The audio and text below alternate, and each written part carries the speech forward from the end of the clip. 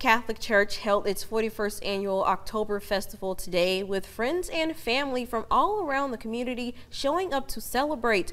Sponsored by the St. Joseph Hospitality Committee, the event also serves as a fundraiser, selling plates of barbecue and fish to help fund St. Joseph's ministry.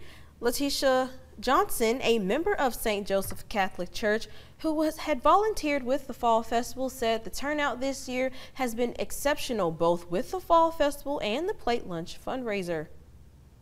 The fish plates and the rib plates that we are serving, people always buy the tickets, a lot of them ahead of time, and when they get here also, and it helps a lot with our different ministries that we have, that we're able to provide to our community, Meridian, and within our Catholic community.